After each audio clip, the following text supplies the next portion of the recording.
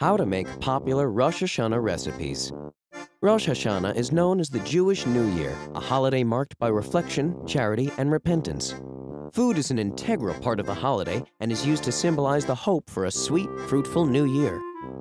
You will need yeast, sugar, flour, oil, eggs, salt, apples, honey, white fish fillets, pepper, vinegar, raisins, pomegranates, carrots, and butter.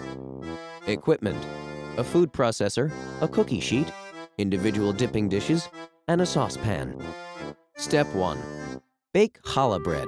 Dissolve 1 package of dry yeast and 2 tablespoons of sugar in a half a cup of warm water until the yeast begins to foam.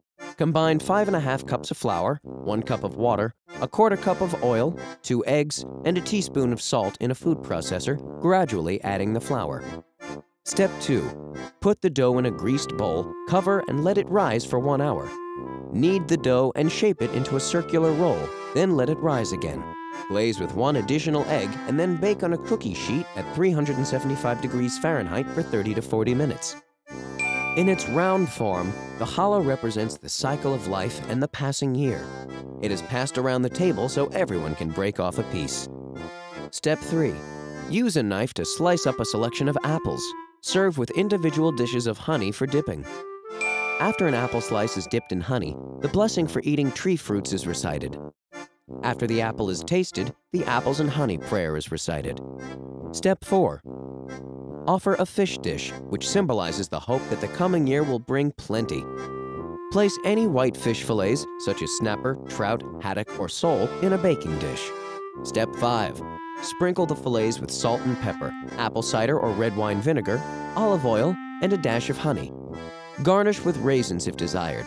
Bake at 400 degrees for about 20 minutes or until the fish is no longer translucent. Step 6. Serve new fruits, such as pomegranates. A new fruit means one that has just come into season, recently picked. Tradition holds that a pomegranate contains 613 seeds, just as there are 613 of God's commandments. Step 7. Make tzimmis, a savory, sweet carrot side dish. Peel and slice 12 carrots. Melt 3 tablespoons of butter in a saucepan, then add 3 tablespoons of honey, 3 tablespoons of brown sugar, and 3 tablespoons of lemon juice. Add the sliced carrots and bring the mixture to a boil. Simmer for 1 hour on low heat. Lashana Tova!